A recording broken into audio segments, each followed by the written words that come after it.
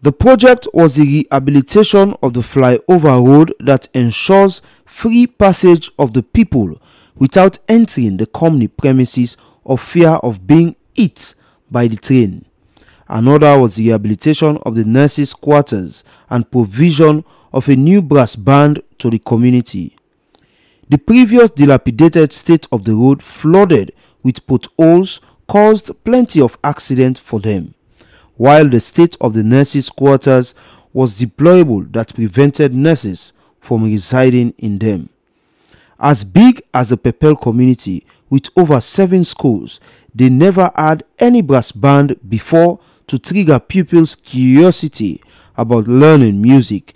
The resident minister of Northwest Region, Alpha Kanu, was impressed with the thoughtfulness of the company responding to the needs of the people and said such moves support the president's agenda.